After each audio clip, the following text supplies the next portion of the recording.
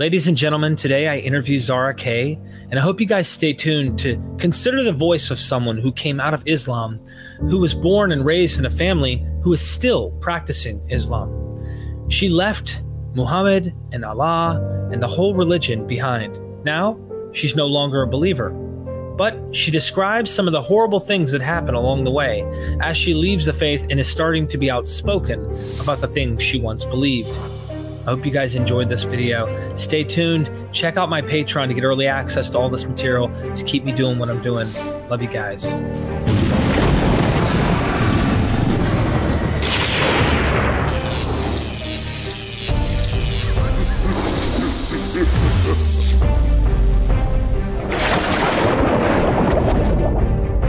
We are MythVision. Welcome back to MythVision Podcast. Your host, Eric Lambert.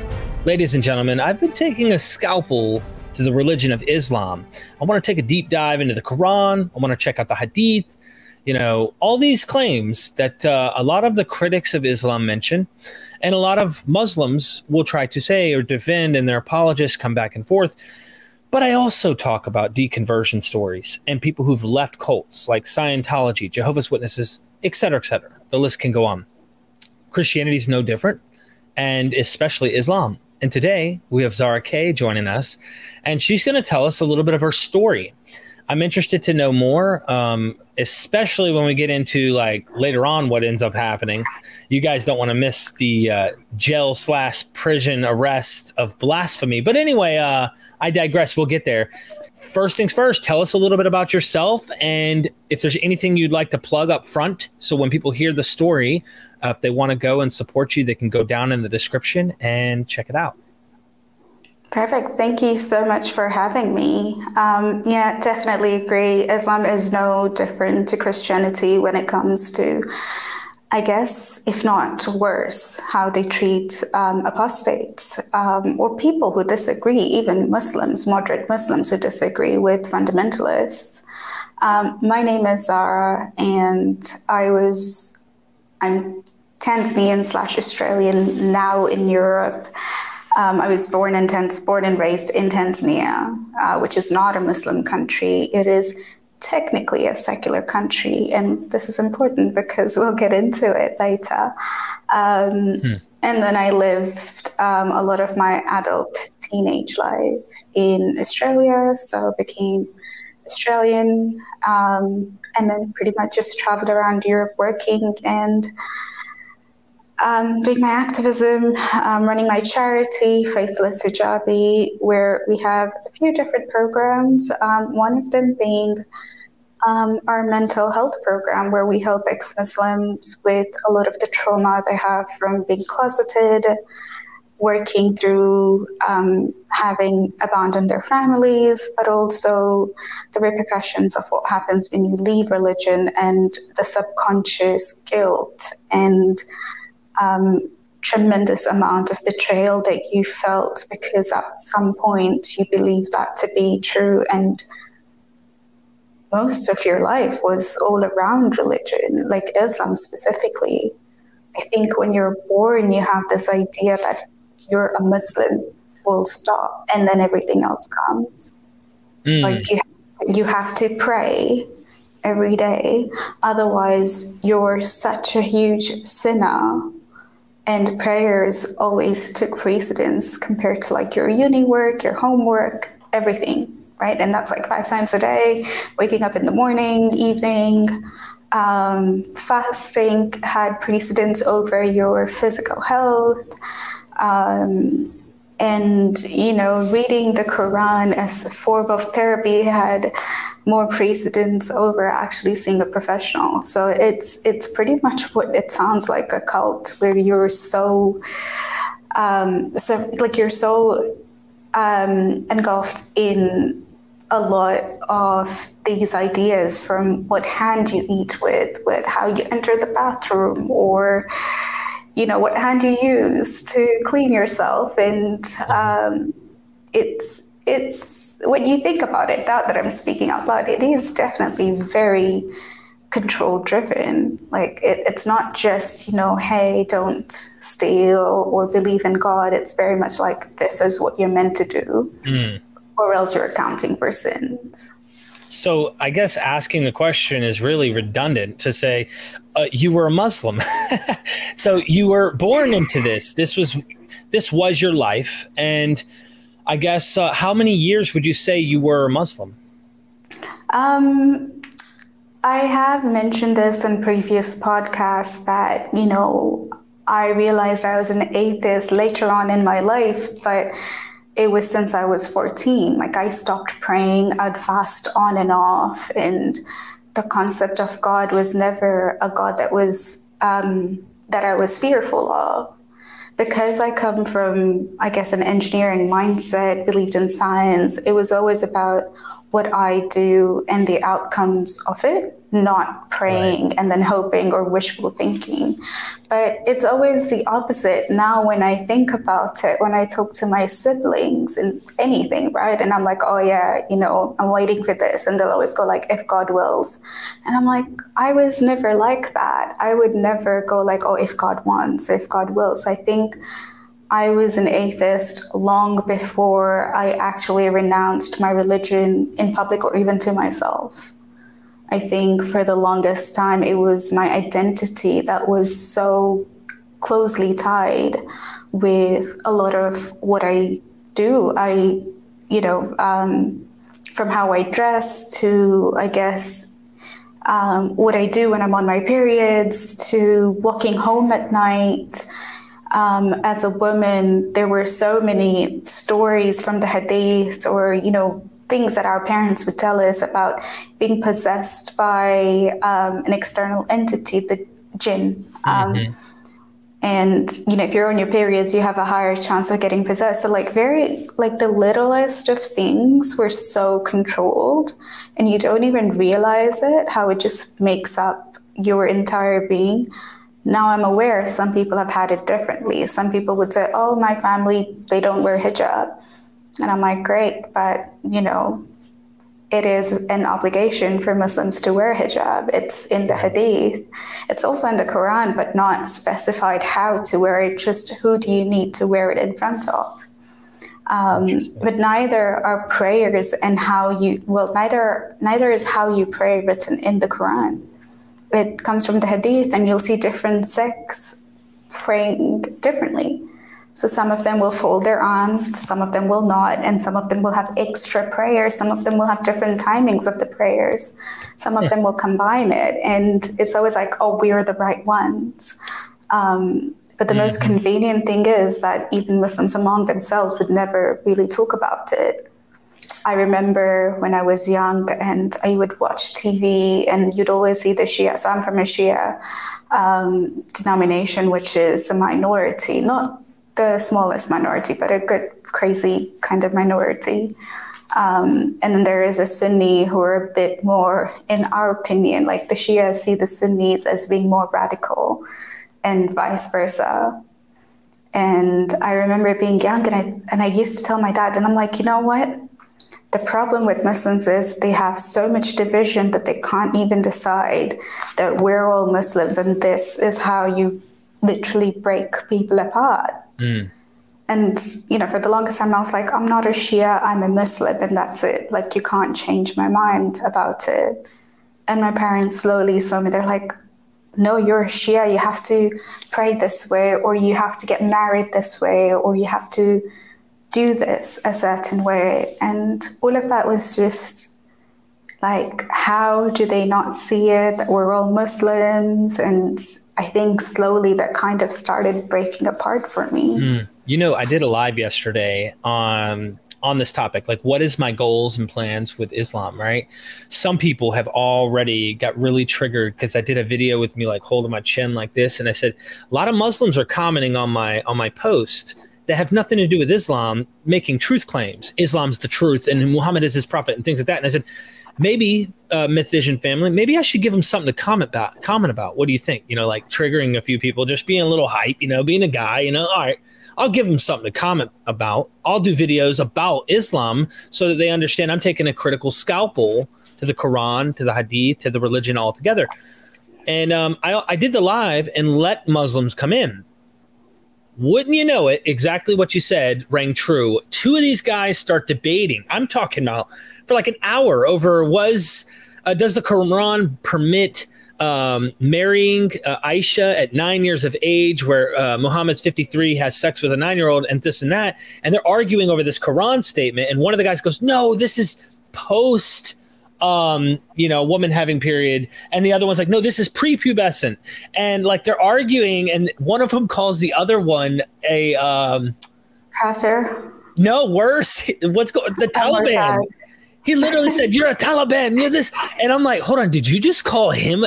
Like the hate among each other for like different stances on the Quran and interpretations.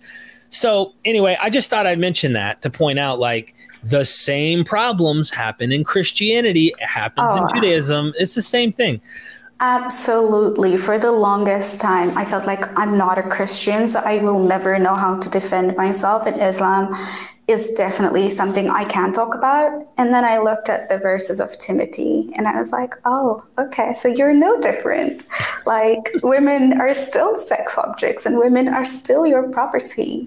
And you know what I find really funny, that the far-right Christians and the Islamists, who people don't see as far-right because they're people of color, have so much in common. Basically, Islamists are the far-right as well. They're just not considered the Western far-right, but they have so much in common. Talk about homosexuality, talk about racism, really, like, talk about different genders and gender-defined roles.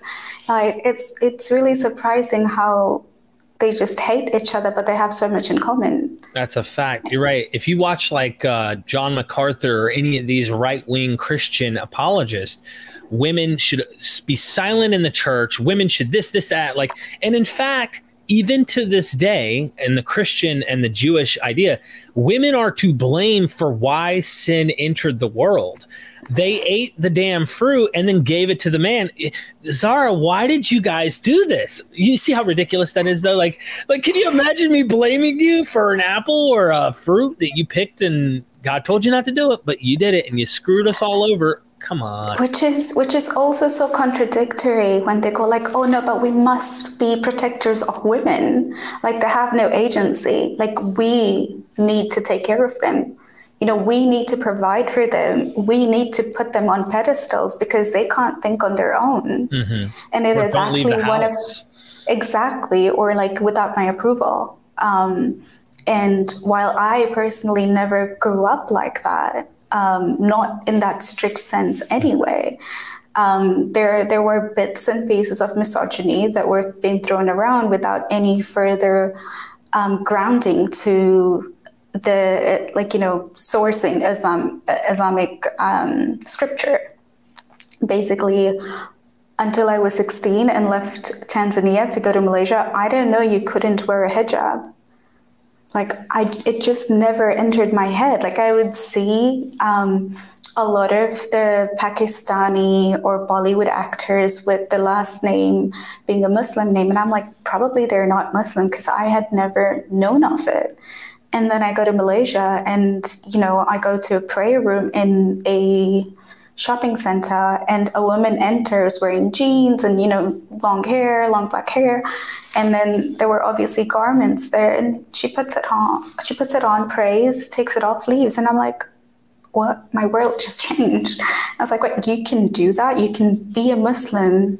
Because that was my primary, right? If somebody is praying, they're a devout Muslim.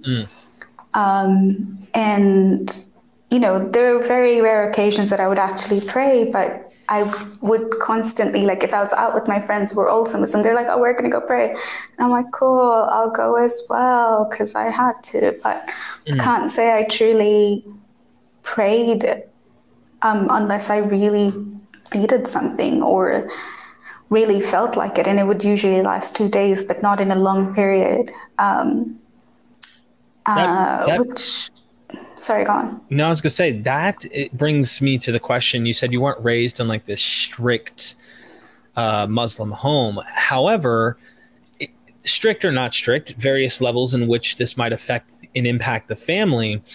When you came out and said, look, I don't believe anymore, I guess it was gradual. I'm sure nothing was overnight, probably. It doesn't sound that way, the way you described this. But when your family saw that you were outspoken, not just that you were like, okay, I'm just not practicing this anymore, but I am against this and I'm technically going to protest this whole thing. How did they take that? And then how did your relationship with them get impacted? So I was one of the lucky ones. Before I was an activist, the first people I told about, I guess, except for my close friends, but the first people I told about not believing in Islam were my family in 2017, so not too long ago. And they were like, oh, it's just a phase, she'll grow out of it. I'm like, no, it's I might not tell people I'm an ex-Muslim yet because I didn't know the title. But I was slowly speaking out against the homophobia in Islam while being a Muslim. And I was just so against it. And my parents are like, my dad called me and he's like, you need to take down that post. And I'm like, no. He's like, so do you believe homosexuality is right? And I'm like, I'm not here to discuss that. I'm here to discuss how bullying and judging somebody is wrong. And he's like, okay, we're done with this conversation. And, he hung up and I was like, cool. With my dad, he's not a very chatty person. So disagreements is pretty much like, okay, I'll step away, which is fine. But when I was going to do my first podcast, I had already separated from my family because I knew they didn't want me to do it. And I was like, you know what, I'm gonna do this. That can risk your life. So I'm going to go the other way. And they weren't happy about it. I just ended up blocking them. Said my piece, blocked them. And then when I did my first podcast, my brother messages me and he's like, I heard your podcast. I see where you're coming from. Can you please unblock me? And I was like, I'm not ready. And then I do it a few weeks later. And then we have a chat and he's like, look, I get where you're coming from, but you don't have to let go of family. We're trying to understand. And nobody's asking you to pray or anything, but, we don't want you to be an activist. It can't be safe for you, because he saw, the live comments and the threats I was getting. And he was so surprised. He's like, what? And then also seeing it from familiar names, like people from my community threatening me.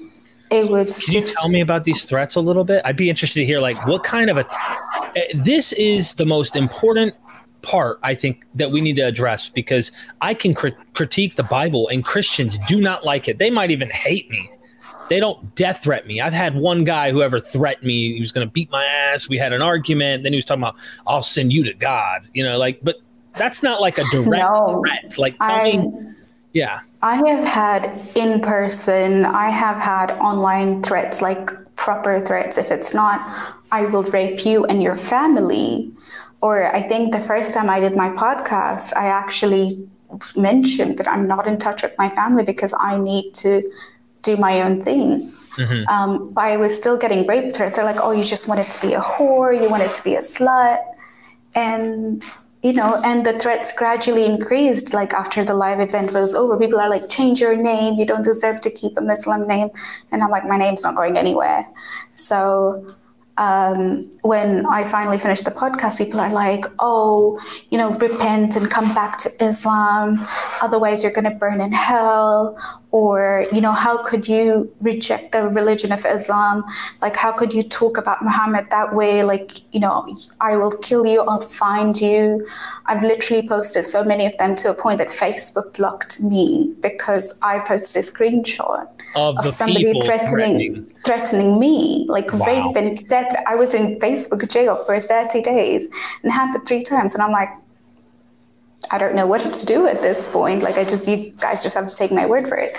But, they gradually got, they increased. And I was never planning to be an activist at all. I just did a podcast, deconversion story. That's it. That's where it was meant to end. And I just see that people are threatening me. And then I went to a debate where a friend of mine in Australia was debating one of the Hizb ut-Tahrir guys in a university. And my friend's like, what is the punishment of apostates in Islam according to Sharia law.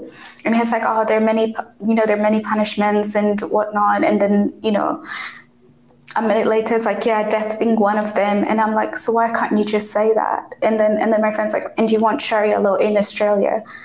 And little did I know that, in a safe country like Australia, like I'd never sensed that fear or that people like him actually exist. I thought it was just an online thing. And he was like, no, I want Sharia law in Australia. And yes, one of the punishments of apostates is killing. And that would not be considered as hate speech because he's not trying to kill anyone or he's not threatened to kill anyone. And I'm like, hang on. If you said the same thing just about somebody, being a Muslim, you would be like in jail for that. Mm-hmm. That's exactly like kind of what happened with me in Hyde Park in London, where I actually had somebody threatening me on video, right? I have this video. In person.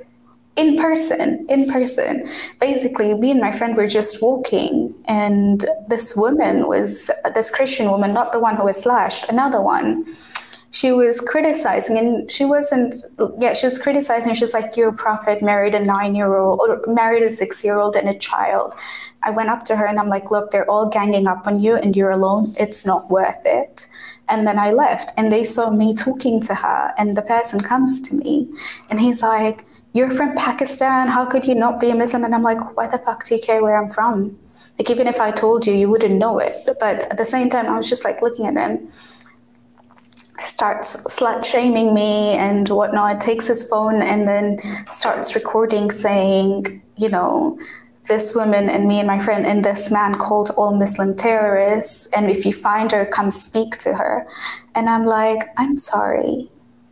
That is a malicious video. That was recorded for the intention of hurting me.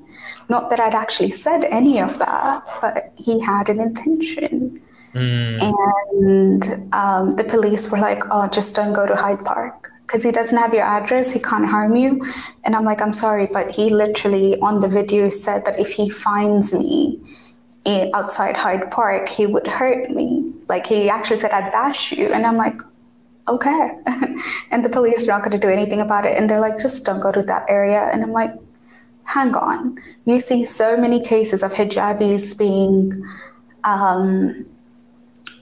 dehumanized, and I don't support that at all. But where are my rights? Why are you silent against another minority when I'm the one who's actually being attacked here? And I just found that suddenly, the police was really curious, that individual police, and she was like, what did your, the question is, how did your parents take it? And I'm like, I am one of the minorities that actually have a good relationship with my family. For the most part, I acknowledge that other people don't.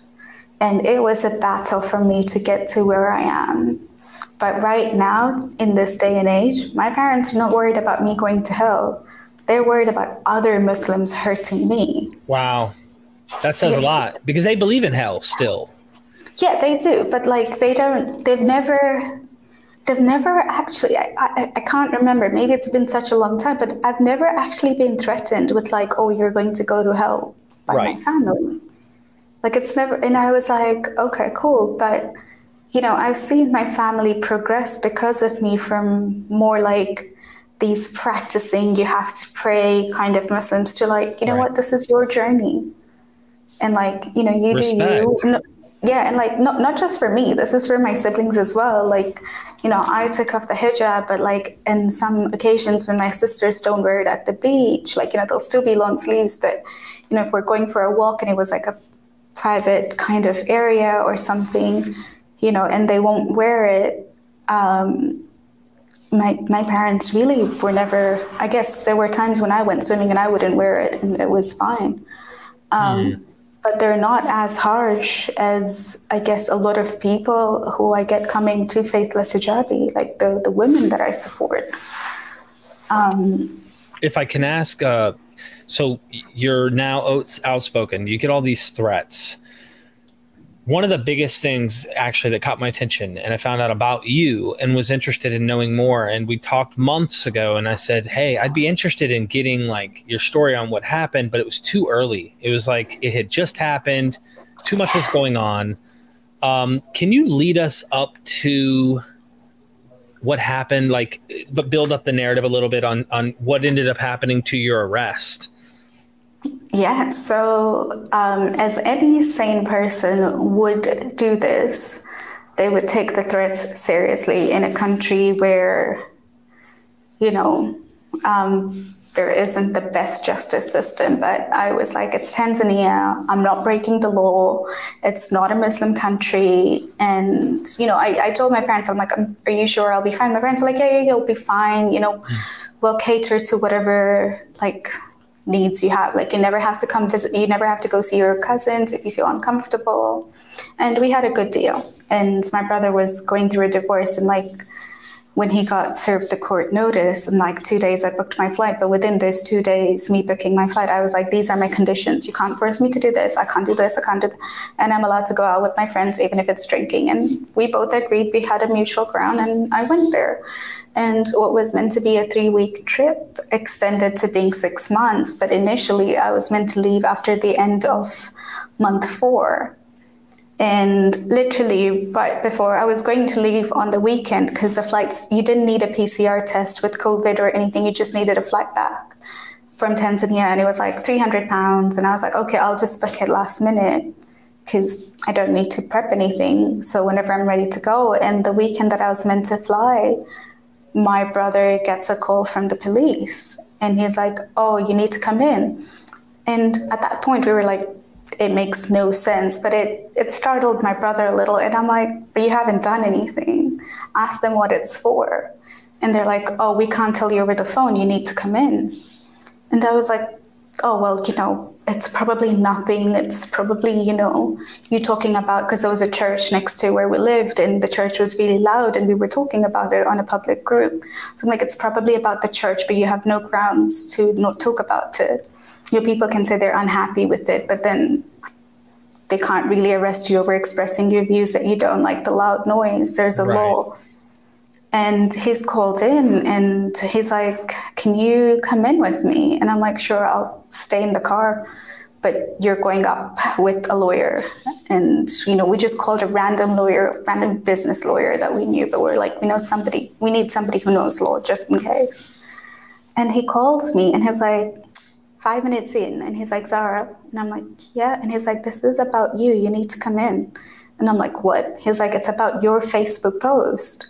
And I'm like, why did they call you in? And he's like, I can't talk anymore. And he was on loudspeaker, and he's like, just come in.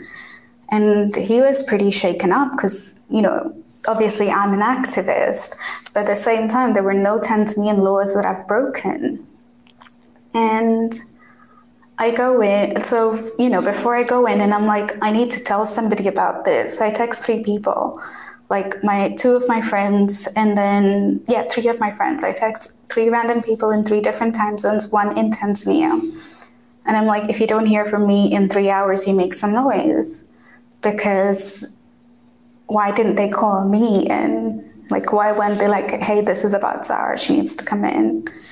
And I was like, well, if I'm going to the police, they're likely going to take away all my devices. So before I go in, I send a tweet. Now, I was called in like literally 4 or 5 days after I posted a photo of 2 men kissing in front of the Kaaba. And that led to a lot of threats coming in, even from my community, my former community. Mm-hmm. And I was like, yeah, but you can't do anything about it. Like, there are no blasphemy laws in Tanzania. But what happened was basically when I went in, they didn't know my legal name. They didn't know where I was from. They thought I was Tanzanian because my family is Tanzanian. And I'm like, no, I'm Australian. Like, what grounds are you arresting me on?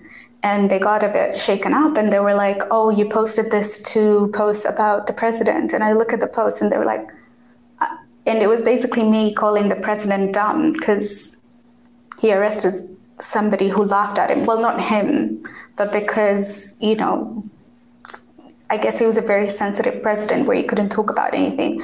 I was just like, this is so dumb. Why do you need to arrest people over it? But that was posted 8 months before I'd actually visited Tanzania. So I was in the UK when I wrote it. And I was like, this makes no sense. And then I whispered to my brother and I'm like, this is a setup. And before my phone was taken, like literally before I get in the room, I had pressed tweet and I was like, going into the police station, someone may have reported my blasphemy post. Now, unofficial, I had no charges. Even the police didn't know what to arrest me on because they didn't realize it would ever get to the media. Their plan was to get me arrested for a few days, teach me a lesson, and then let me go. But what happened to be was I made too much of a noise. Like I was like, well, you can't arrest me on no grounds. And then they start building up charges. They're like, so where are you from? And I'm like, Australia. And they're like, when did you get your Australian citizenship? And I'm like, 4 years ago or, 3 years ago or something. And they were like, where's your Tanzanian passport? And I'm like, I don't have it. I've never used it. Like I got my Australian citizenship. I moved to the UK and never really used my passport. And they're like, oh, so you're holding 2 passports? And I'm like, not really, because I lost one. And they're like, they start building up these charges. And I'm like, these are unprofounded charges. It makes no sense. You don't arrest somebody because they have 2 passports. You arrest them if they can't pay the fine for it, if another passport is found on them, or if they've used a passport. And I was like, you think I can't pay a $200 fine? Like I was just like, that makes no sense. So they start building up more charges and they're like, whose SIM card are you using? And I'm like, borrowed my sister's phone. Or like, somebody from the family gave me a SIM card. So pretty much, I had a work phone and a personal phone and they took my personal phone in. And, they're like, oh, whose SIM card is this on? And they found out it was my sister. They're like, oh, you weren't using your own SIM card. And I'm like, can you show me that law, please? And they didn't show me the law. So the law says that you are not allowed to show identification of somebody else when you're registering the SIM card. It's like ID fraud. So I can't go in and say, I am Derek and this is and I need to register a SIM card under Derek. Right. But if I go and get a SIM card, you need to give a reason to why you're getting another SIM, which my sister did. She's like, my sister's traveling, so I'm going to get her another SIM card. And then and it was all fine. Like, the company was like, oh, okay, cool. If you have a legit reason, that's fine. And, that's how she gave me the SIM card. And I'm like, can you show me the law? And they didn't have any. And they didn't know what to say. Oh, my gosh. So they kept doing this and finding ways to like... Oh, yeah. And they basically lied about... They lied in my statement saying that I intentionally knew it. I intentionally knew these laws and I didn't comply by them. And because it was the morning when I went and I got out at 5 or 6 p.m. is when they finished the interrogation. So I didn't actually get out. And I'm like, I haven't eaten or drank. I had water, but I haven't eaten or had my medicine. So I'm anxious. I want to go home and get my meds. And they had to stop the interview and then the interrogation. And then I waited for another hour. And the next thing I know, they're shoving me in a car. And I'm like, where are we going? And they're like, oh, we're going home. You live in this area. Tell us where exactly. And I take them home. And now I haven't been given a warrant. I don't have my keys. And I'm like, you've just put me in a car. I don't even know where I'm going. And they basically do an unwarranted house search. And I had to wait for my sister to get the keys. And I'm like, I have no idea what's happening. But it gave me the opportunity to change into something comfortable because I was like, I can't, it's too hot to wear jeans. But at the same time, I had no idea why there were 3 people in my house. Are they planting stuff? We don't even know. Exactly. Yeah. Because they have done it before. They have planted drugs in people's houses. Now, we had cameras outside the house, so we knew that they didn't come in with a lot. So that was a good sign. But then at the same time... Could have had something in his pocket. Yeah, he could. Yeah, he absolutely could. It's not like they didn't try. They literally would not process my bail. They my lawyer was had conflicting loyalties. That's what I'm going to say. My lawyer had conflicting loyalties because when he started off the case, he told my brother this is how much it was going to cost. And then when the news got wide and he's like, oh, well, why don't you open a fundraiser and get people to support you, and then charges me 20 times what he had said.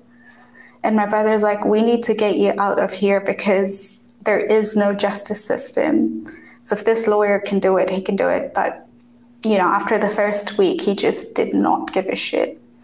He took all the money, did not do the work. My brother was like the one chasing up the police. And weeks later, not even weeks later, 3 days later, we find out that my passport has been stolen. They coerced my sister to bring my passport my Australian passport to the police station, and my passport has been stolen. And during all of this, I've been calling the Australian consulate, and I'm like, I emailed you in October. So this happened in December. And I'm like, I emailed you in October that I was getting threats from Islamists, and you told me to report it to the police. But the police are the abusers. They have been bought off. And I'm like, these threats have come before where people are like, oh, we're going to frame her. And I was like, surely they can't do that. And they did. And they did. And what was disappointing is that the Australian consulate didn't want to make that one phone call because they didn't want to break diplomatic ties. They're like, if we make the phone call, then your case is going to be extended out even longer, because then they would have to find a charge. They're going to have to find with something concrete to put you there. Anyway, my passport was stolen, and then because the news went viral, and I actually went to the media saying they're not dropping my charges and the Australian government isn't doing anything. When my charges were finally dropped and I got a police report for my passport being lost, the Australian government was like, oh, how do we know my charges were dropped? And I'm like, did they call you and tell you my charges were filed in the first place? Do you know what charges I have? Because I don't. They never told me my charges. I never had a charge. And they lied to the media. They said it was over having 2 passports, but I didn't have 2 passports. And then when I actually had other lawyers, because my lawyer wasn't doing anything, so I had other lawyers in Australia who went to the Ministry of Department of Foreign Affairs, and they had a meeting, and in 2 hours my passport was printed. And when I got my passport and I flew back, well, the first time I was detained again, but the second time when I actually got to fly back, I gave in my first, when I was in the flight, I wrote my first interview to the local newspaper, and I'm like, this is up to you if you want to publish it. And then the journalist was actually so surprised because he never understood it. He's like, if it's a passport issue, why are you reporting to the police? You should be reporting to the immigration. Mm-hmm. And I'm like, you know what? You tell me, because I told you already they didn't know my legal name. So how is it a passport issue when they've given me a visa 4 times on my Australian passport? My fingerprints haven't changed. I came into the country. They never asked me because I wasn't carrying 2 passports. So what happened?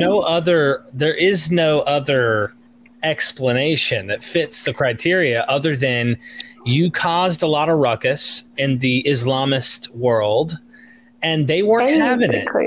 No. So basically, when they found out that the media had gone quite high up, and that the file had gone quite high up because of the media, and because they didn't have any evidence, they knew their jobs were under threat because the investigating officer and the person who had initially called my brother were both suspended for a week. And one of them was, I think both of them might have spent a few nights in jail, because every time I went to report, initially it was every day. So every time I went to report, you'd see them with the same clothes and and slippers. But the times previously or the times after, he would wear a proper suit.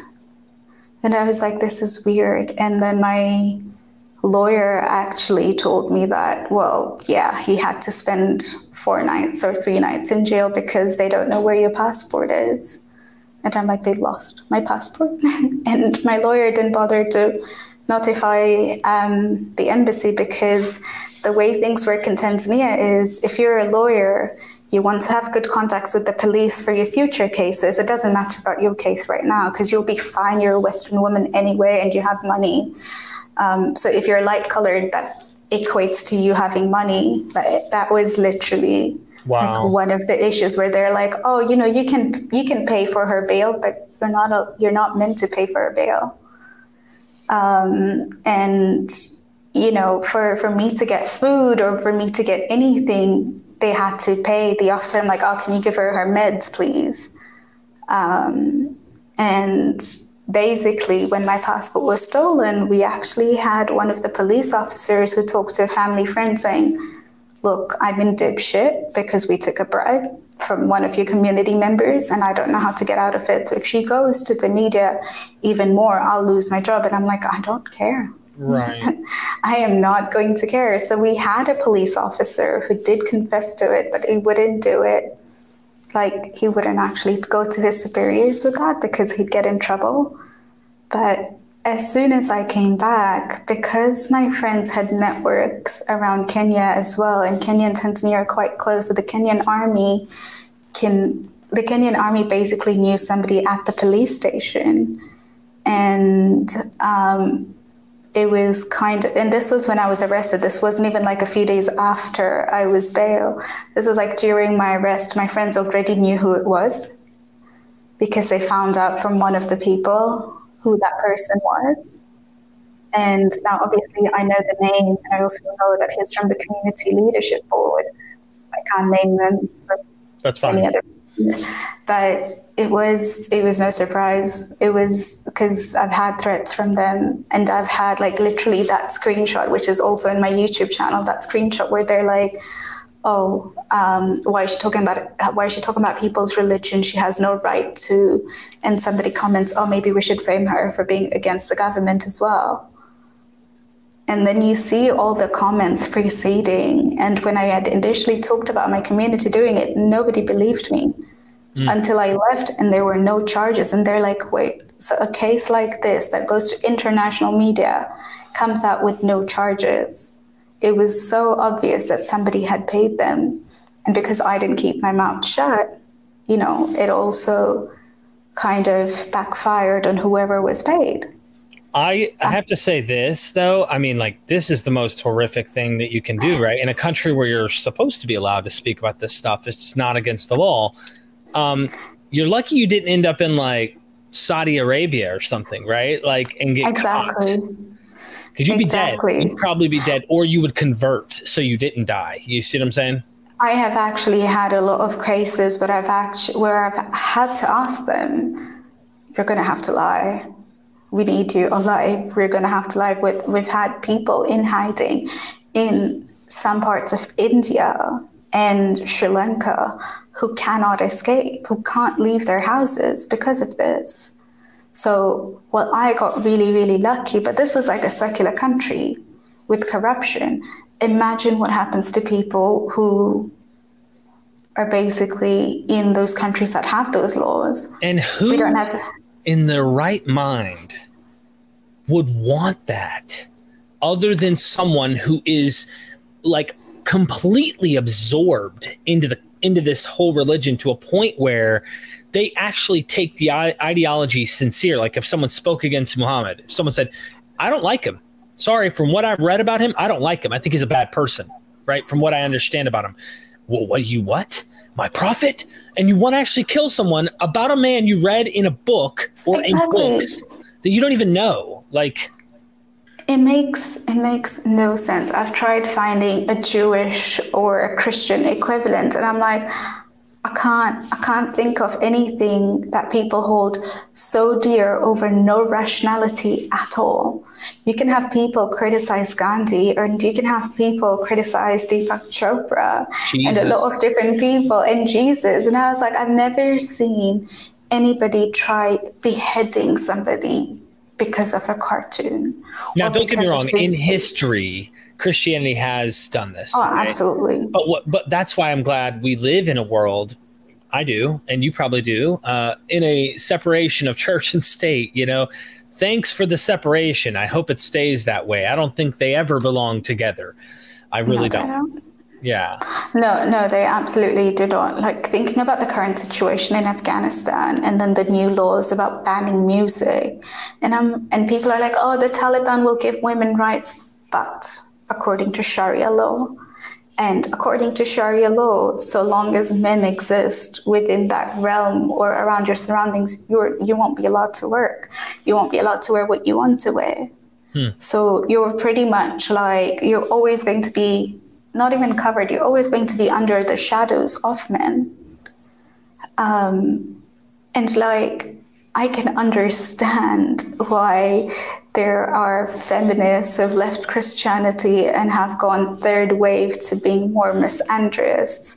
But what I don't understand is that there is not enough rage when it comes to Muslim men who's done the same. Somehow they're like, oh, but it's their culture. We can't talk about it. And I'm like, hang on.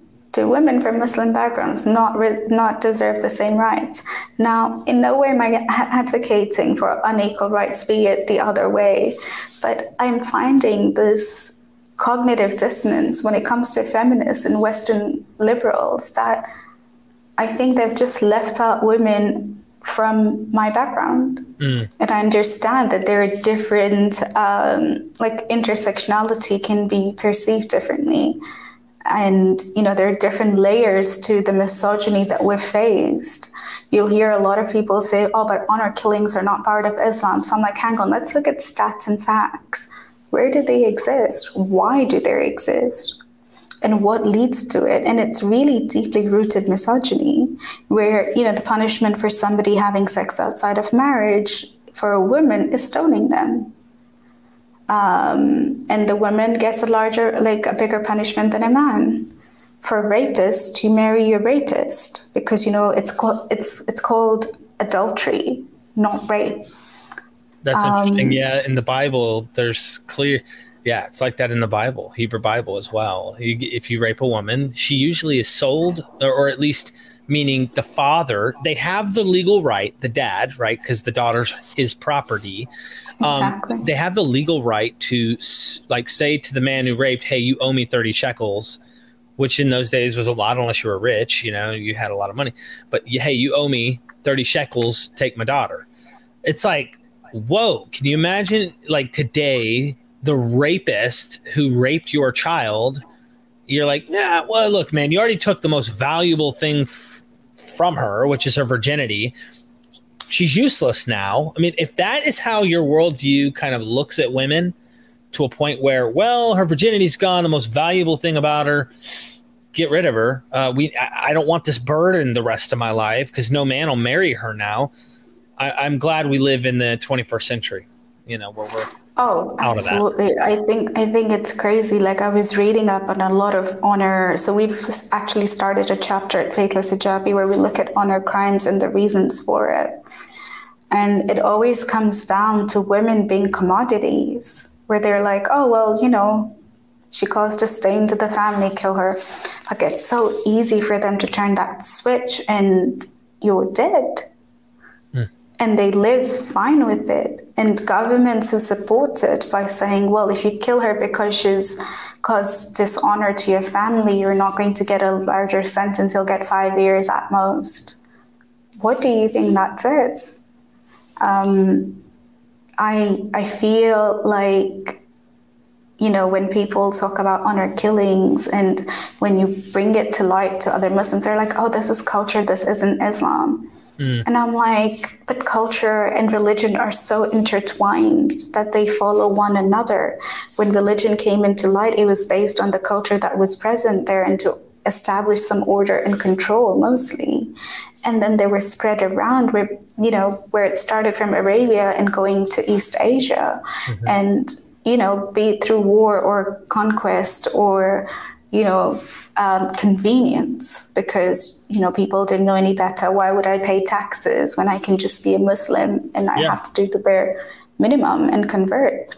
And because we already lived in a society that was already quite sexist, adding more to it didn't seem like a pain until centuries later, it's been like 14 centuries or something later, we have, these things that have followed us, where in 2021, we have women that are being raped because they didn't wear the right clothes. And by right clothes, it'd be they wouldn't cover their hair, where you've told a man to only respect women who cover up. But the majority of the women in the world do not cover up. And then we have this issue that also creates a rise of the far right, where they categorize all Muslim men or all Muslims to be one group versus a nuanced gray shade. And, there's a hate being projected. One hate's causing another hate. So you've got far left that's saying, yeah, we'll look past Muslims altogether. There's no problem here. I mean, they're not that big of a deal. And then we're watching Afghanistan actually be taken over by Taliban. Look, leave them alone. They don't mean harm. It's like, are you blind? And then you have the other side that's so extreme, saying all Muslims, all Islam is evil, and the people they go so far that they don't find that it's a gray issue. It's like saying all Christians are evil because Ku Klux Klan members are Christians. And it's like, no, if you've ever been to Europe, there are Christians who are super liberal in their approach. They're not literalist. They say, well, there's contradictions in the Bible, and I'm just a cultural Christian. I like to go to church every once in a while, and then you go, do you believe the resurrection of Jesus happened? Well, it might have, but I just believe it. And you're like, you're cool, whatever, man. I think there's some cognitive dissonance maybe on why you practice it, or there's a cultural reason, but you're not out here trying to convert people. You don't care if people think like you or not. And yet, I wish that, because I don't see Islam going anywhere. I think it's such a massive religion that the only thing we could try to do is change it and try to reform it, and maybe keep educating people about the cognitive dissonance and show problems with its religion and its origins, and why it's just as bad off in terms of its complications textually as the Bible. That's what I'm going to be trying to do on my show, if that makes sense. Yeah, no, I get it. I used to be for Islamic reform, but I find that's also a difficult task to do, that everybody who I looked up to for reform had suddenly given up on it with the rise of extremism, where even Muslims who would listen to these other Muslims talking about reform would not agree to them, and they would send them death threats. Thinking about hijabi models like Halima Aden or Arden, Halima Aden, she's a Somali hijabi model. She'll probably get the same death threats as I do, because she's still covering up and she's still praying and she's still a devout-ish Muslim. At the same time, you see both of us on the streets alone, somebody would probably try to kill us with the threats that we've gotten. So it's not even a safe world for other Muslims, which is exactly what I was saying. My parents fear more about other Muslims hurting me. They don't have time to worry about hell. Yeah, they don't have time to worry about it. They're so concerned about their own supposed family of religion. That's so crazy. I could imagine, someone saying, be careful of another religion, be careful. But when your own religion, it's like in the ancient world, you had tribalism, right? My tribe versus your tribe. Okay, got it. Watch out for the Amalekites or the Ishmaelites, whatever, I'm giving an example from the Bible, but watch out for those other tribes. You haven't said, listen, in our own community, watch out for our own friends that we supposedly worship the same God and follow the same prophet. Watch out, because you don't think like us. So make sure you watch out, because you might get raped and killed and murdered and whatever. My parents were just so shocked after what happened. My dad was just I cannot trust the community leaders.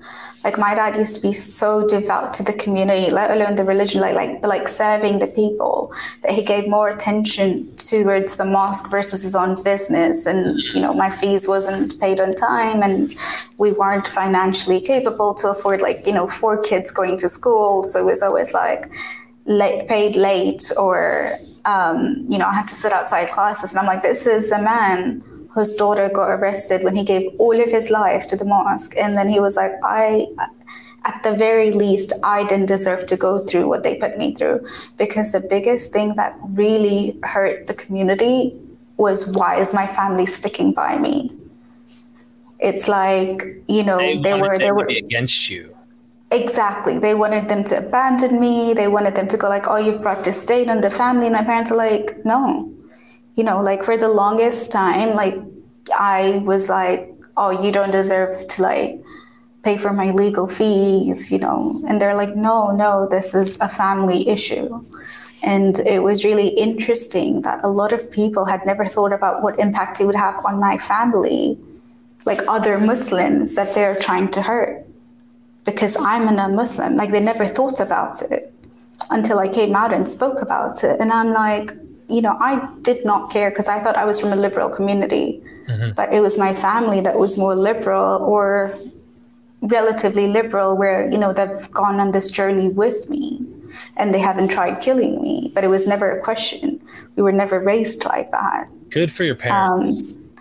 It was interesting, but then I see this other side where I'm constantly working with girls and men as well, boys and girls and men and women, and it's always about like keeping them safe, having them to, you know, getting them to lie for a bit until they're financially independent, and the constraints that has not only on their physical health but their mental health as well, and you know, that restrictive freedom. And then what happens when you're public or show your face is you get death threats. And for the longest time, I feel like, you know, we've kind of been left alone in this. Like, you know, ex-Muslims get attacked by moderate Muslims. You get attacked by other kind of Muslims, like the extremists, the moderate Muslims who are like, oh, that's not the real Islam that you're talking about. Like, you know, if you go like, well, Taliban is practicing Sharia law, and they're like, oh, well, that's not the real Islam. Like, you know, that's what moderate Muslims will say. And then you'll have the regressive left that will say the same thing. And then you have the far right where they're like, yeah, all of you guys should never come to the West. And, you know, you should never, you know, we don't want anything to do with you. And then it's just like you're in the middle of so much. No one knows what's the right, what's the wrong.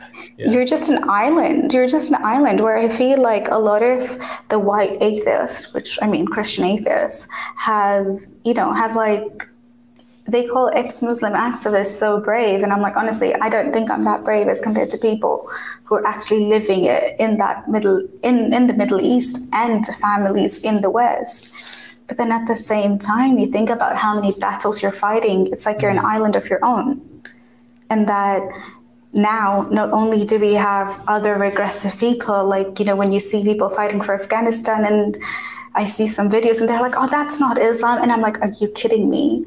Or the most ironic thing I saw this morning was a woman with a Free Palestine flag, you know, talking about the Taliban banning music as it's their country, their laws. And I'm like, the irony is so real when you talk about Free Palestine, but you can't imply, like, you refuse to leave it. It's like, it's so convenient for you to impose such extremist ideas on other people as long as you're not affected. And somehow your empathy is enlightened when you're talking about Palestine or you're talking about the Uyghur Muslims in China. Then it's not their country, their laws. So why is there this hypocrisy? Like, and they also come from a place of privilege where, you know, they live in the West. They're not going to be subjugated. These are women who don't wear hijab. And I'm like, I'm sorry. But in Iran, I have some of the girls that I knew in their 20s in jail for another 20 years. And you're here telling me hijab is a choice. And I'm like, please. Yeah. You're lying to me, you're lying to yourself. And so many times I've had this surge of like young Muslims between the age of like 14 to like 22, 23, women, like, you know, girls and boys, and yeah, anyway. But I've had them come up with so much hate, and they were born and brought up in the West. And I'm like, why do you have so much hate? Like, you're 14 years old. When I was 14, I couldn't give a shit about who said what about my religion. I was just happy being a child. Yeah. And then I realized, I saw this TV show on Netflix. It was based in Sweden, and it was called The Caliphate. And you see how from that young age that, you know, when they were immigrants or Muslims have always like kept themselves segregated, from the outside community, and their kids end up feeling like they're always attacked, but they're not. It's only because their parents have chosen that. Yeah, exactly. Their parents have taught them to like be segregated in that, like, in any country you go to. If I went to Saudi, not that I would go, but if I went to Saudi Arabia, I'm not going to. But like, example, if I came to Sweden, it's a very different culture than Australia, right? People are friendlier, they're speaking a different language, but there are different cultural norms and very different minute things, right? Like, you just don't do this or you just do that. And this is like another Western country, right? So it's not very conflicting. But like, I cannot expect that a country would change because I eat, like, for instance, I eat halal meat, like everybody else has to eat halal meat. And somehow then the parents have taught their children that, hey, you see, they don't want to do this, so they're obviously against us. They obviously have something against us. You're already building up walls. Yes. Exactly. And you're already segregating yourself, and it goes on for generations. I remember growing up and, when the Afghanistan, the Iraq war was happening. Yes, this was in 2007, 2011. Around that time period, there was Iraq, Syria, and Afghanistan all at the same time. And it was all invaded by Western armies. And for the longest time, and even like very recently, my dad asked me, why does the US have to intervene in the Middle East? And I'm like, oh, I don't know, Dad. It's part of the United Nations where they're put there. Like, do you think people want to go outside their comfort zone and fight for another country? Like, there is a lot of history with Afghanistan, but like in general, there is a United Nations, that there's a United Nations constitution that governments need to comply by to keep the citizens safe, like they do in Congo. It's not just the Middle East. They do it in other parts of Africa. It exists, but you never hear about it because, the focus is solely like, America trying to, invade the Middle East. And I'm like, and see what happens when they leave. I mean, they were already more in... I guess most were already on the side of what Taliban believe than America's Western ideas. So, like, I guess there's some, obviously, I suspect, that wish they could get out of there. But the majority, it's like a step in a more stricter direction, of course. But it's like, this is what we already kind of believe. So really, they're closer to our side than the Westerners who came and invaded in our land. I don't know. What do you think? I kind of disagree because I feel like for the longest time, like the generations who've been born in the past 20 years, who are adults now and having kids, they've grown up in the war zone. So they're likely to believe that America's bad, right? Any invasion is bad, right? So when they left, that they agree. Yeah. So when they left, though, some people were happy until now. Slowly, well, obviously there's a small minority that we obviously hear about. But as things go on and things are getting more restricted, slowly a lot of people are going to come to realize that this is not what we signed up for. Mm-hmm. But it is exactly the same thing, that hate that has been created and that separation that has been created, where people do see Afghanistan being now led by freedom fighters because America has left. They're not our people. Right. And sure, America came in to, initially with the wrong intentions, and, maybe leaving was safer for American troops, but at the same time, their transition was completely unnatural. Right. It was unwarranted. I remember a month and a half ago, I was having calls with the Home Affairs in Australia, and they're like, oh yeah, Afghanistan, like our troops are leaving. We have some visas open, but clearly not enough for those who did help who did help the army in Afghanistan, like local Afghans who did help. Mm-hmm. And I think it was exactly the same thing, that wall that has been kept without any rationality. Like, I'm sure, thinking about, my family going to the West versus my family going to, Afghanistan. And I'm like, you would, you talk about the West not being there, but you would never live in a country like that. Neither would I. Neither would my sisters who are Muslims as well. Like none of them would ever live in that. I see this on YouTube about like Muslims who talk about Sharia law, this, that, how good it is. And you're probably aware of like Apostate Prophet and other guys on YouTube that do this stuff. He's like, well, why don't you just move on over to Afghanistan, buddy? It sounds like that's what you want. And of course, I very much doubt that that's what they will do, that they would even want that. Yeah. To be fair, Sharia law as a concept was taught to us as the justice, right? Mm-hmm. But nobody really can agree on what Sharia law even means. Like if you look at it in the most fundamentalist sense is what the Taliban is doing. But would I want to live in a country that has no music, even though until I was 14, I heard no music? Now I can listen to whatever I want to. Like, would I move there? No. Like even when I was a Muslim, we were like, oh yeah, Sharia law. And then would I actually live in that? Do I know what it means? Like from the, it's like you asking every Muslim, like, do you think that the right way for anybody to live their life is to believe in God? Yes, right? But then not what comes after it, which is, the belief in God comes with this conditions that they haven't really talked about. I guess most Muslims are better than what Islam preaches, because you'll have that tick with them like, oh yeah, Sharia law, yeah, perfect. Okay, but do you know what that means? Do you know that means that you can't apply any makeup, or that you will have your face covered, amongst other things, like having, thieves' arms chopped off, or people stoned to death for adultery and like fornication. Like, do you know what would happen to people? Or like halal centers, I've heard about those, supposedly, where they go and they have this law where if a husband divorces the wife 3 times, they cannot get back with the husband unless they have sex and marry another man till that man is sexually satisfied. And this is not in the hadith. It is in the hadith, but this is in the Quran. In the Quran. Yeah, and so they have these loophole religious centers. I call them loopholes because it's like finding finding ways in the law to kind of like slide secret ways of making things work. And so they call the local imam or whatever and say, hey, check it out. How much for 3 weeks to marry my wife? Do what you want with her. But I'm tired of her. She pissed me off, whatever.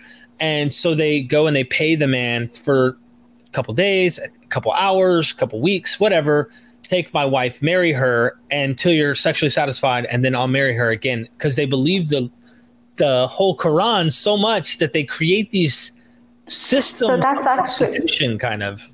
I was just going to say, so that's actually part of Shia Islam, like temporary marriage. It's called muta, which is a time-based marriage, and similar conditions apply, but you're constrained by time.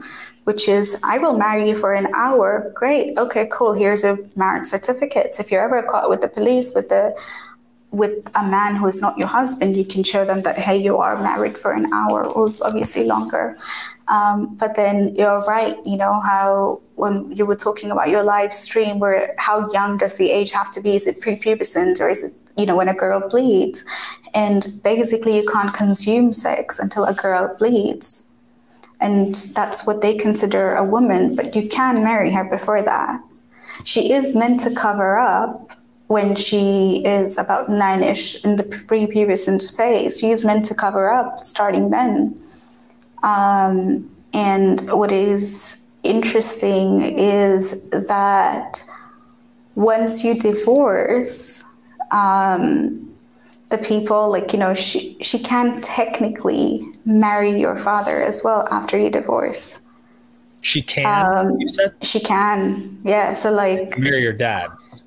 Yeah. So, but also first cousins, you're allowed to marry. So you're meant to cover up. So basically the rule is you cover up in front of people you can marry. And that's, I've heard, I don't know how true this is, there's a lot of incest that has happened throughout the Middle East. First cousins. Pakistan it's a very cultural phenomena, but also thinking about Muhammad's daughter was married to his first cousin, Ali. So that's kind of incestual. They're still first cousin, still genetic line. But it's really funny when a lot of people talk about, atheists have no morality, they believe in incest. And I'm like, hang on, we were talking as though Muhammad's daughter did not get married in an incestual relationship. Like, what the hell is going on? And it is so funny how whenever they talk about the morals of Muhammad, they're like, oh, but Khadija was older than him and he was 25 and she was 40-something, 43, I think. And then I'm like, oh, okay, great. So why does a 50-year-old marry somebody so young, like 20 years later? Why? It's not like she was a widower. It's not like she had kids. It's not like they had kids. It was never for the purposes of them having kids. If God was all-knowing, then surely he would know that they're going to have kids. But nope. Right. It never happened. Oh, man. So, okay. This is, there's so much that I'm certain you would be able to come back and like do another recording on some of these more finer details, because I really want to get your story. And we are really getting into the weeds that I want to do with you on upcoming episodes if you're available. Yeah.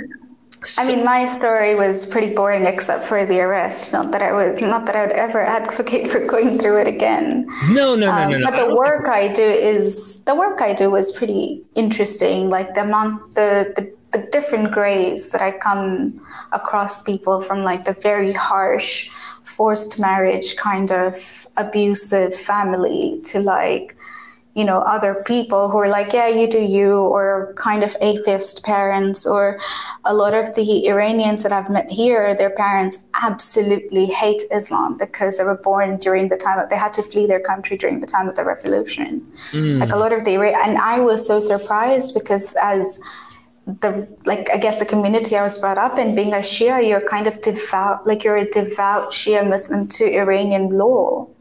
Like you follow everything that Iran does. So when Iran had the revolution and people started wearing hijab, it even spread to Tanzania as well. A few years later, because my parents were born before the Iranian Revolution, and my mom started wearing the hijab when she was 23. I started wearing the hijab when I was 8, and so did my older sister.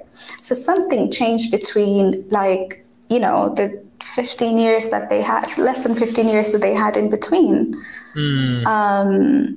And it was, exactly. So like when I meet other people, they're like, oh, you don't, like as an Iranian, you don't, like not only that you're not a Muslim, but you absolutely hate that religion as well. I guess I was listening to my friend according to her Iranian parents. Sorry, I was listening to her talk about her parents, and she's like, yeah, my dad's like a staunch atheist. And I'm like, really? Like being from Iran, like, because it's such a holy land and there's so many events that took place. And she's like, yeah. And it's just like, it's like a history like a flashback, like everything that you're told that people should believe in, and it's so devout and close to them. You're just like, well, hang on. Yeah. What am I missing? How have these people not spoken in front of others? And the reality is, the reason I got arrested was because I was the person from my community talking about it. They were so threatened of somebody else that I actually had people who were so scared of messaging me even when they were ex-Muslim, but then afterwards, like, you'd even see some Muslims go like, this is fucking crazy. You know what's crazy about this, and I really want to do more with you on this stuff. I know some ex-Jehovah's Witnesses who are afraid to speak out, to come out. They're physically in sometimes, but they're mentally out. They call it PMO. They might be physically out and mentally out and still won't speak out about it, right? So they call that POMO. They have like anachronisms for this, but they're not in any danger or threat. It's more of a social thing, and they don't want to lose certain friends or whatever it might be. They're just afraid. With what you're talking about, this is insane. And I can't imagine how many Muslims or people who are in the communities who really think like us about these things, but can't. They have to just go with the flow. And they've kind of psychologically trained themselves to be a Muslim, even though they can't think against it or can't speak out and say anything. They're just stuck. Because anything you say is considered blasphemy, and blasphemy is so forbidden on. So even initially when I came out, or when I disbelieved, like I said, it was that long journey. So like, you know, there were times I'm like, do I believe in God? Like I didn't know for a very long time, probably a decade.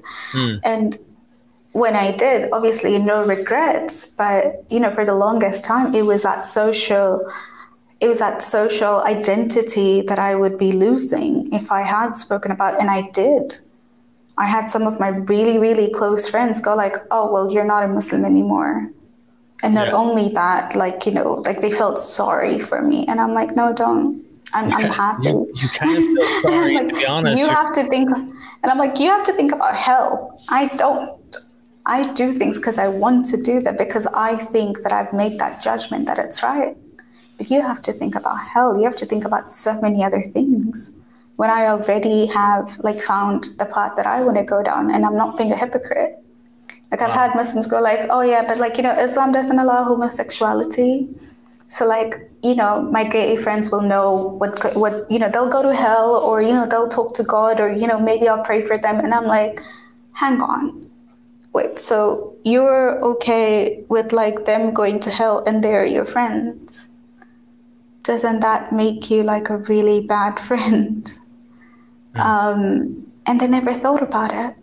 And like, I think a lot of people have that social fear, because I guess not everybody wants to be vocal about it, and not all communities would hurt other people for leaving. But a lot of different people would definitely be socially ostracized. And yeah, I think that was my case. That's why I was silent for a very long time, which was interesting, because I remember my friend who was super religious, or, you know, she used to like cover up and everything, but she was so liberal and open-minded, like leave the cover up. But every time we spoke, we felt like we connected and agreed on so much. And then suddenly when I left Islam, I was, you know, she was like, oh, who knows, you might just come back. And I'm like, no, once you leave, you don't really, you can't really undo it. You can't just go like, oh, I can unsee everything that's wrong in religion now. And once you see it, that's it. So let me ask you this. What are you trying to do now? And I know this is a horrible question. Where do you see yourself at in 5 years? Questions. Those are horrible. But I would like to ask, like, what is your goal and what are you working on right now, if you don't mind? Yeah, so a few things. Tanzania has always been close to my heart, even if I can't go back. But as part of somebody who's always worked in women empowerment, you know, Faith as Hijabi gives me that exercise of my identity being related to the charity itself in many different ways. So one, helping ex-Muslim women. Two, we have a small menstrual health program where we want to work towards educating. Now, this is not related to my activism at all, but it was something that I saw was a very clear issue in Tanzania, where women don't have access to clean water, let alone sanitary pads. So we're expanding that. But the other thing before I moved to Sweden was to start talking to, I guess, a lot of the West about ex-Muslims, because they don't really have a program for people who've left religion. You're not recognized. They don't really have other religious denominations that are up for persecution for not being that religious denomination. Mm-hmm. So when we talk about humanitarian visas in Australia, they don't see you being at threat if you've left a religion, except for when it comes to Islam. I currently work with different orgs, but one of the big one was Amnesty International, who through one of their local chapters sent me a case of a Muslim woman marrying a Christian man, and Islamists were after them. And they're like, these are not the type of cases we handle. And I'm like, what? like, what do you mean these are not the type of cases you handle? Like, where is the funding? And I was so sad to see that there is still this bigger, wider world. Well, like, we have a lot of atheist orgs, but not enough funding as compared to religious orgs. And these are cases, we have persecuted Christians in Muslim majority countries who have quite a bit of support, but being an atheist is the worst of all sins in Muslim majority countries, especially if you have been a Muslim before. Not because you're a Christian and an atheist. I think you're still in a safer zone than being a Muslim and then leaving Islam. And I think that not just awareness piece for the outside world as like Twitter, but in terms of organizations and the support we get, that's where I see myself slowly kind of having conversations, talking to refugee councils, and terms of like, when people migrate from Saudi Arabia to Australia because they're ex-Muslims, you don't place them with other Saudis who are Muslims or, different other minorities like LGBT Muslims or LGBT ex-Muslims, and you don't just place them with one group. So the idea is that I want to see this as like an ongoing project where the podcast and activism is one. The charity has its own little subsection of mental health and ex-Muslims at risk. But the bigger part is creating that awareness within orgs and setting up structure where they're recognized. It minimizes my work, but it kind of maximizes the bigger output and the impact of it. So, there's so many written articles, but a lot of people, like, I want to move beyond just like Twitter activism. I want to go into like this orgs, and I have offered to talk to forced marriage units in Australia. And I'm like, I don't have to come from like an ex-Muslim point of view, but I can tell you what it's like. Not that I've been subjugated to forced marriage, but I can tell you what it's like, the way people see marriage, the way people see women, and how women are raised to shut up about their families. Like in the West, you have this idea where if your parent hits you, you can call 911 or whatever the emergency line is. In Muslim countries or Muslim households, you can't really report your parents. Like, if you think about a sitcom with like brown people versus white people, like, you're meant to safeguard your parents. They're always right. You owe them your life. That's how you've been told for a very long time. So you don't just call up social services when you're in trouble. And this is something where I feel like they could do tremendous amount of work, but it's not being reported. We're not doing anything state. Yeah. There's nothing in Australia, especially, there is nothing happening statewide. And I'm just like, you've had a forced marriage unit since 2015, and how many of you recorded 5 cases? That's crazy. There are so many more happening. And there's so many more not being reported. What you're saying here, I can't imagine how much has not been done and could be. For those of you who are watching, obviously you stuck around, and I hope that if this touched you, go down in the description, check out Zara's, links, see what she has going on there. And if there's any way you want to help, if you know someone who's interested, you guys can help out, be part of this. This will be concluding this first episode with you, just getting your story and stuff. But I think we really have lots of stuff we can get into on the details. So I hope you'll join me again here at MythVision. And I hope this video does impact a lot of people who might be questioning and going like, maybe there is a better world. Because I can tell you what you described compared to the life I live, this is heaven. If you compare them, So if you had one final word, you're speaking to a Muslim right now, male or female, doesn't matter, your choice. What would you say to them right now if they were actually listening to you? Question everything. Don't type no as an answer, and never take somebody's word as an answer. Be curious. This has been my advice to women in engineering as well. Question everything. That's where that's where you'll start finding out whether, even if you decide to be a Muslim in the end because you believe in God, I do not care, provided you don't hurt anybody else, but you're also questioning and being rational in your decisions. Because I know spiritual Muslims, and I know what it's like and how different that is from people who believe in the dogma and have had their lives revolve around it.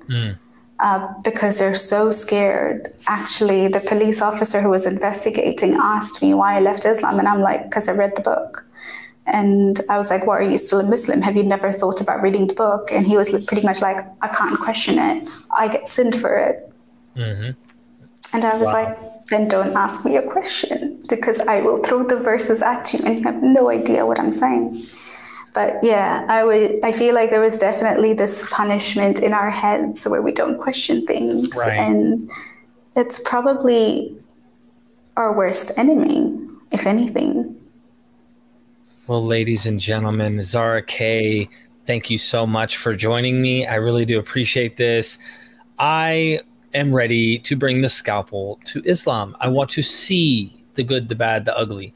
I want to analyze these things. So if you're watching this far, hit the like button, make sure you subscribe, share the content, let someone else know who needs to see this. If you're a Muslim watching this, maybe you'll learn a thing or two from us, because I know that you always want us to learn about you and the truth of Allah and his prophet and this and that. Well, I'm going to have some scholars on, critical scholars, and we're going to be taking a deep dive into the literature. So stay tuned. Thank you so much, Zara. Until next time, I look forward to seeing you next time. Thank you.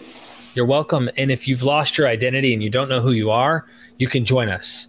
We are MythVision.